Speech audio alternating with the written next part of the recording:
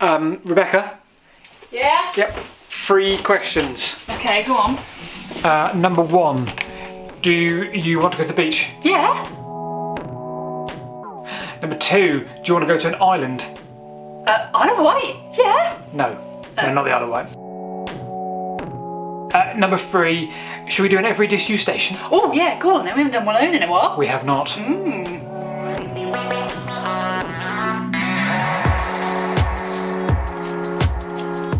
The Hayling Island branch line marks our 34th episode of the Every Disused Station series, where we attempt to visit all of the abandoned stations in the UK.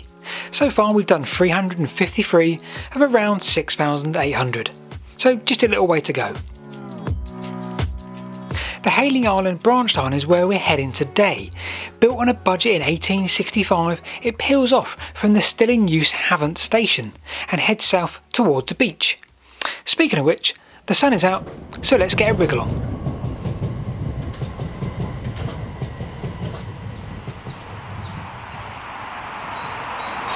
Oh my goodness me, I'm excited. Because it's sunny. Well, number 1, it's sunny, it's like spring, well into spring now, out of big lockdown. Yeah. Well, it's just a little lockdown. More importantly than anything though, we are now back on the Every Disused Station trail. It's only a small Every Disused Station, be a short, quick, punchy one, but we're back on Every Disused Station, everybody. So yes, welcome to Every Disused Station number, oh god. Oh no, that I haven't got a clue. No idea, 30 something, maybe.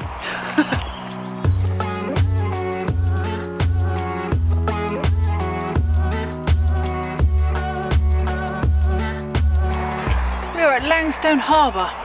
Okay. And this is about the wildlife.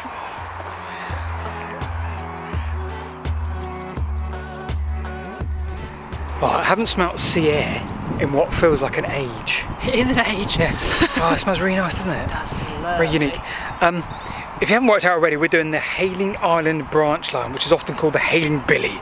And it basically forms part of cycle route number 2. Yes. Feel privileged to cycle number 2. We've never been that low in numbers when we've done cycle route ever. Right. So we just passed Langstone, which is the first stop, the first tick of the day. Langstone Station. There's nothing there, is there? Nope.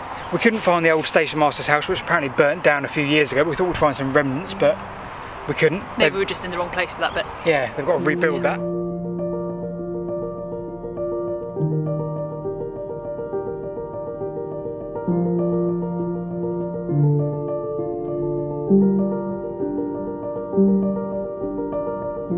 We're coming up to now probably the most striking feature of this line, which was the, I think, viaduct.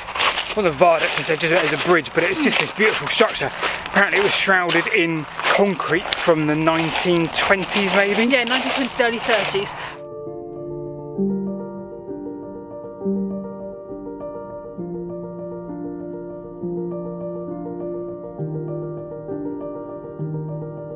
So that was Langstone Station and the absurdly impressive viaduct just back there. We're going to head a bit further south now and tell you more of the bridge. Sorry. We're going to tell you more of the quirkiness of this railway, because there's really wonderful little stories about this little line, and that's what we love telling you guys. So we'll see you on the other side of the bridge.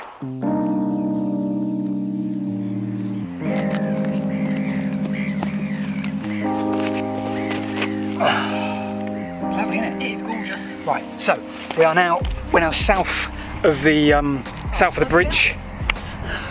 We're now south of the bridge, which is just over there. We've just taken a slight detour off the track to have a look at the oyster beds. Very exciting. And we're just talking about the bridge in terms of its the historic importance in this part of the railway. So they built this line on the cheap. Shocker.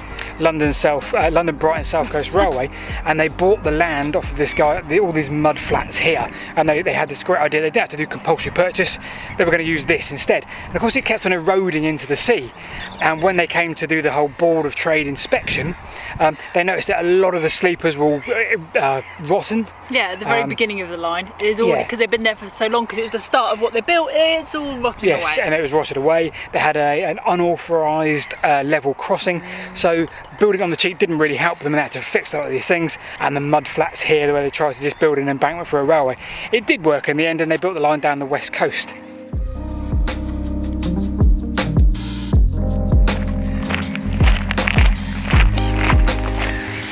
That's some kind of bird horror movie.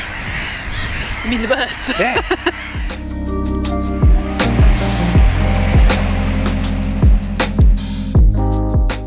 Right, so if you can overhear us over the noise of the birds in the background, we're nearly at Hayling North.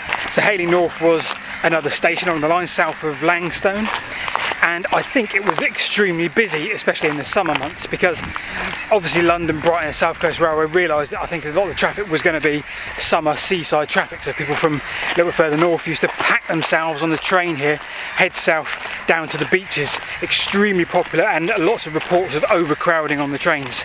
So Hayling North is probably one of those stops. I can just barely hear my voice over the birds. Good luck editing that one. Yeah, that's mad, isn't it?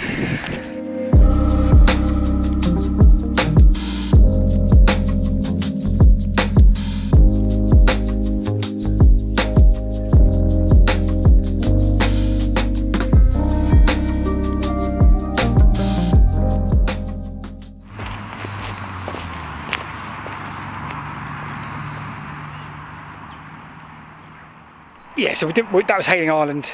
No, it wasn't. That was Hayling North.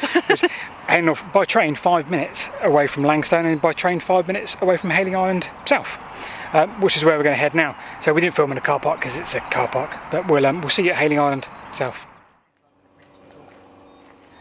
Right, so we're now coming up to the end of the line. We're coming up to Hayling Island Station, which was obviously busy in the summer and not very busy in the winter. Basically, yep. I think we're looking for an old goods shed as well down here. Oh, cool. Maybe it's been reused, reconverted, something. Reconverted. Yeah. It's been converted and then it's been converted again. Reconverted. Oh yeah. Right. Yeah. You see, you're better than words than me. I was never good at English.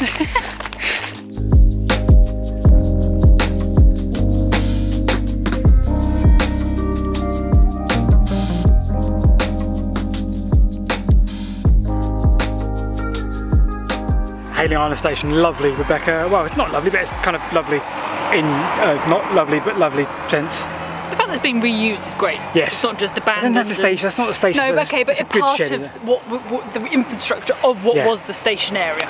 Right, one last request. What? Can we go to the beach? Yeah, go on then.